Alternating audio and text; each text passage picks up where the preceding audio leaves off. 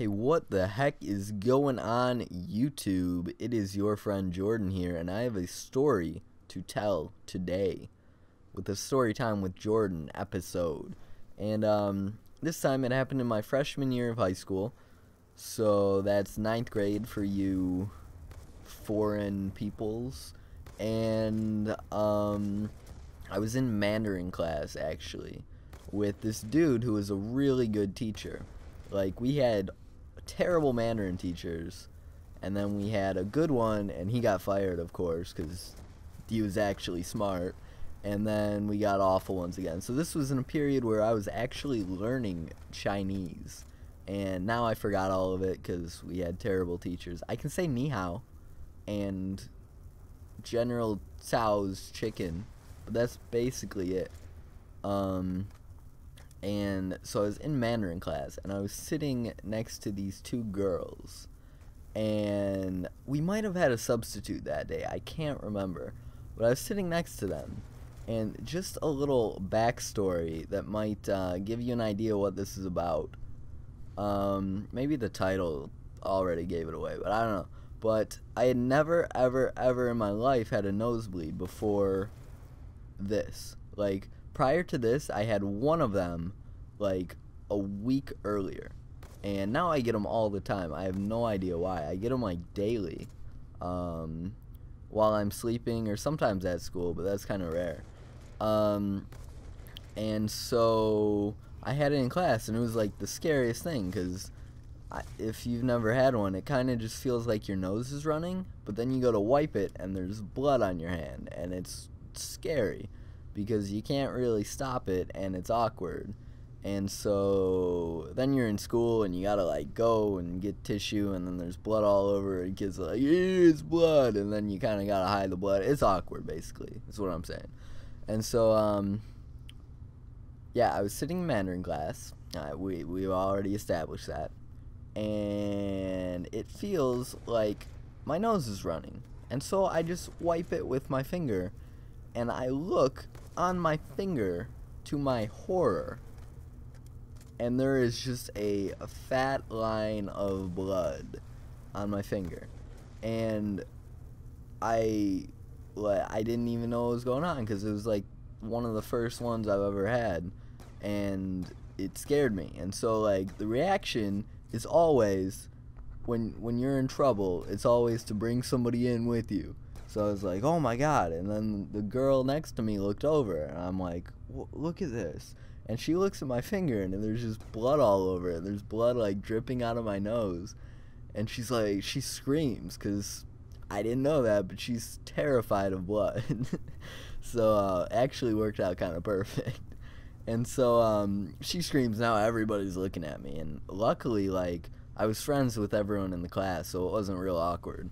And the teacher starts freaking out more than anybody. She's like, oh my god. Actually, yeah, I think it was a substitute, because it was a woman. And then she's like, do you need to go to the office? I'm like, nah, I'm just gonna run to the bathroom. And so then my other friend came with me to get out of class, of course.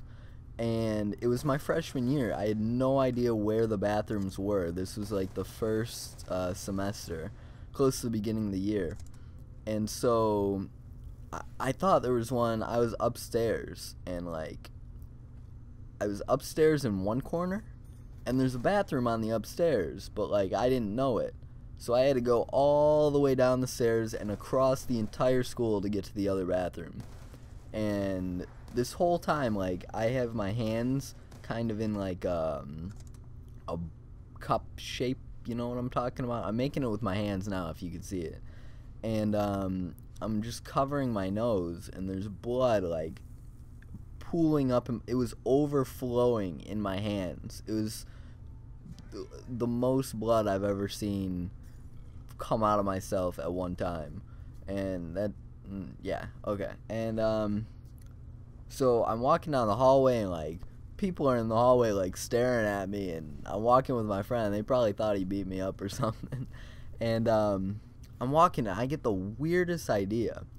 Like, there's blood dripping down the hallway and stuff, and we were walking by lockers. I was just thinking, I was like, hey, what would happen be the craziest thing if I just like splashed it all on the lockers and left like a big old handprint on it. Just swipe my hand on the lockers so it looked like some horror movie scene.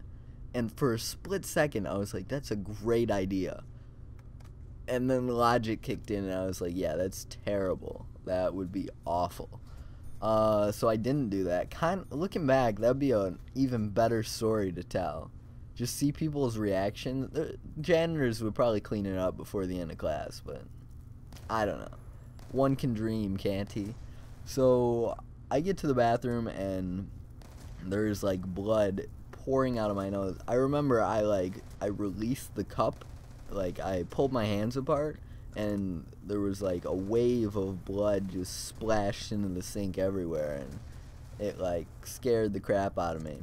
And so yeah, then I cleaned it up.